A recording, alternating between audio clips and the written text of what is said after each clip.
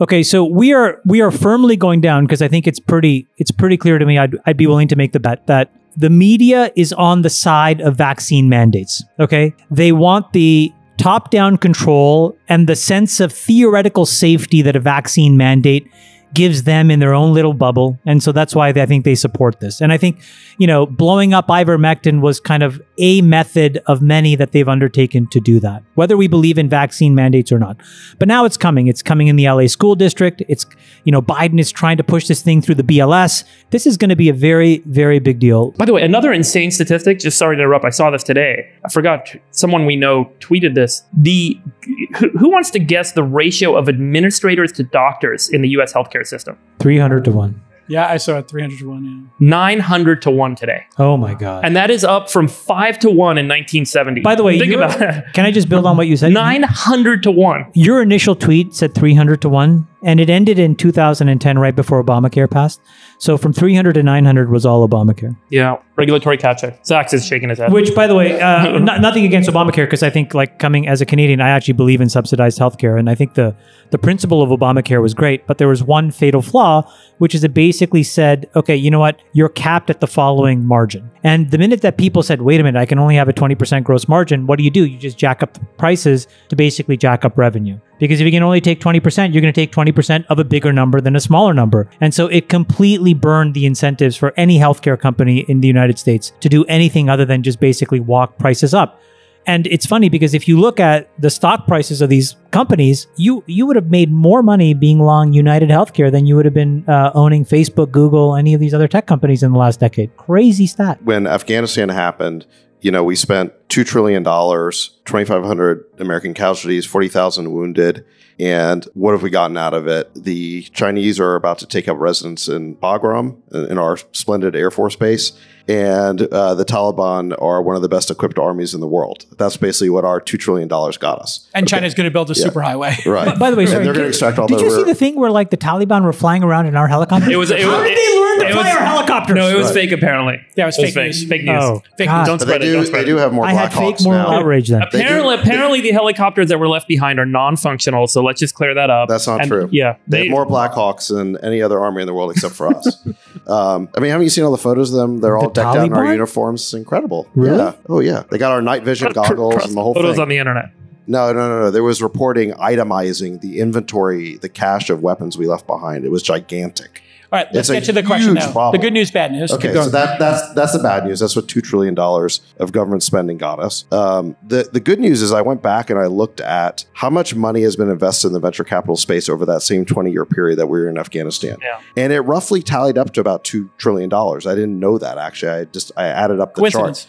And most of it was in the last 5 years because there's actually been a huge acceleration in the amount of money coming into VC over the last several years. The SoftBanks, the Tigers, and so that you've had these late stage funds, the mega late stage funds. So the truth is, for really way less than I'd say $1 trillion of early stage, like true venture money, we've been able to create the entire technology ecosystem as we see it today. I mean, not entire. I guess go back 20 years. There's 5 years in the late 90s. So the private enterprise system has accomplished so much with relatively so little money. You compare the efficiency of it, you almost wonder, how did we squander so much money in Afghanistan? How is it possible? It took active looting by many different forces to basically squander. I mean, think about they literally had to burn money.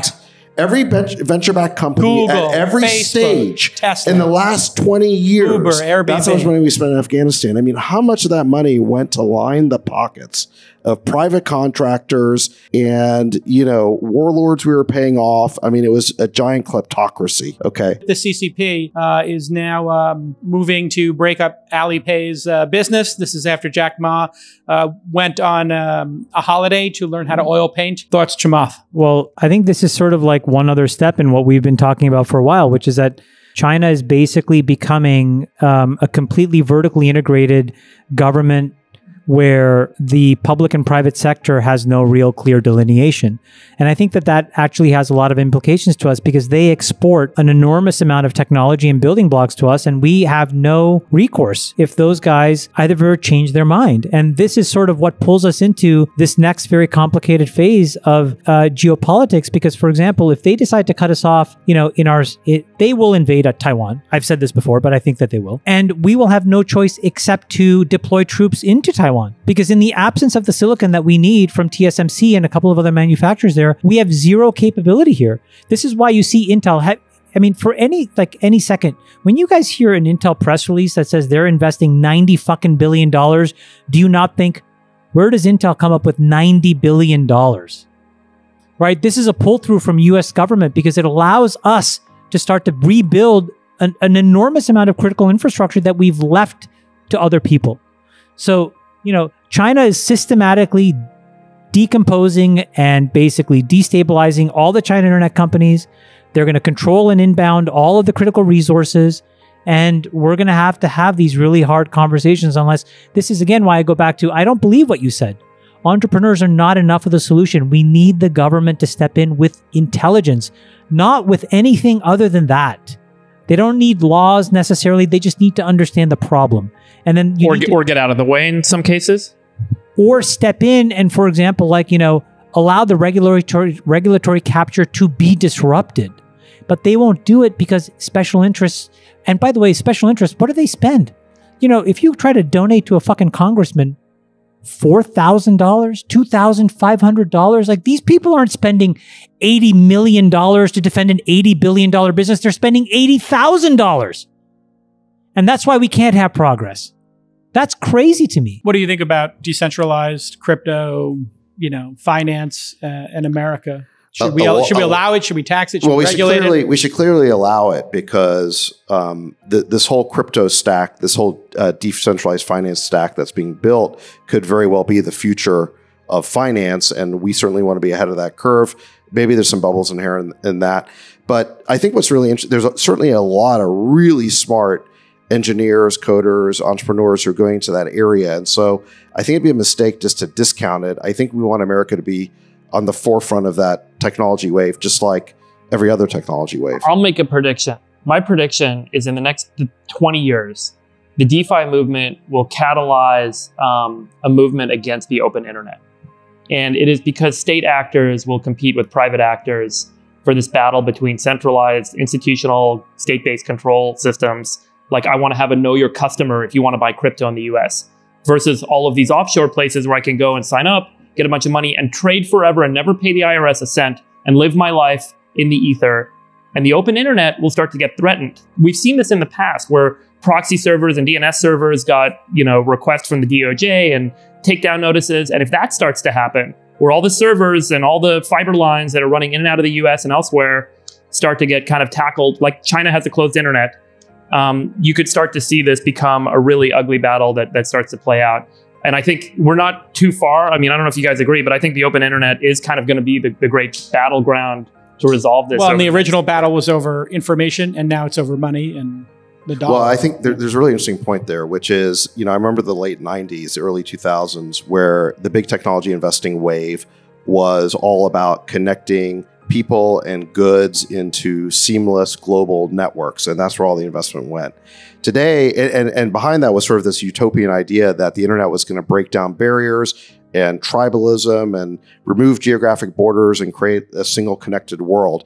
Well, what exactly is the bet on crypto today? It's a bet that fiat currencies are going to collapse and deteriorate, be undermined by money printing.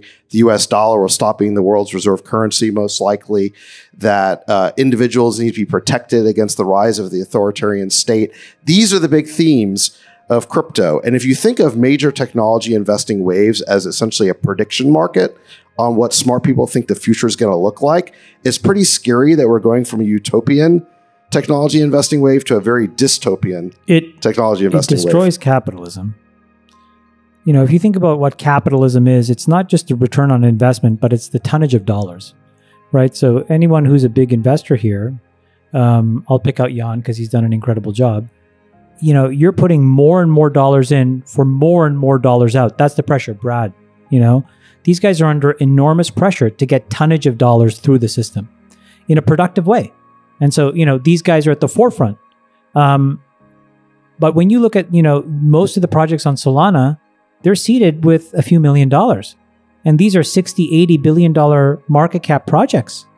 And so I don't know how capitalism survives in that world, number one. Number two, governance goes completely out the window because you're essentially replacing a set of norms that we've all agreed to about what a company is. It's an LLC or it's a C Corp that is incorporated with laws. There is recourse for you. You can go to these places and sue them.